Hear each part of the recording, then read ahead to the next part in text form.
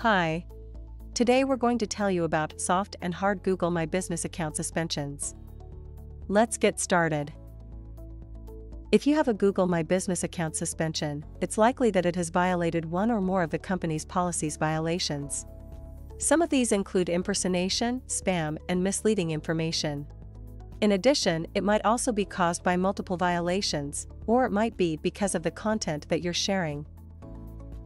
If your account has been suspended, you'll need to fix the violations and submit a new profile for review.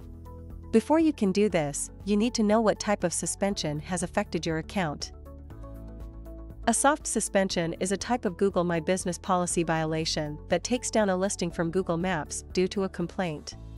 This usually happens because you've been accused of performing various activities that are considered to be harmful to the business, such as posting fake reviews and keyword stuffing.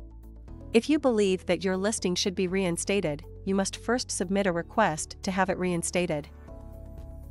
Google My Business hard suspensions happen when your business is removed from the search results and maps. This usually occurs due to multiple policy violations. If you think that your business has been unfairly suspended, you can appeal the decision to the company's administrative committee. Hope you found the information useful. Don't forget to subscribe to our YouTube channel and check out our videos with other great Google marketing solutions for your business. Thank you. Have a good day. Bye.